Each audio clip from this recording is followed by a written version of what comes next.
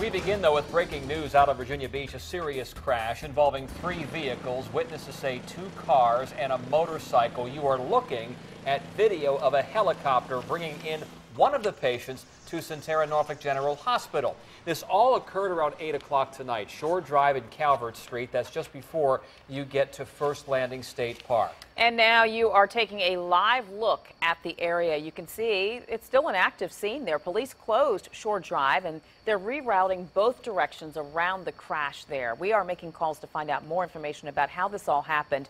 Be sure to look for any overnight developments on Wavy News 10 today, beginning at 4:30 tomorrow morning.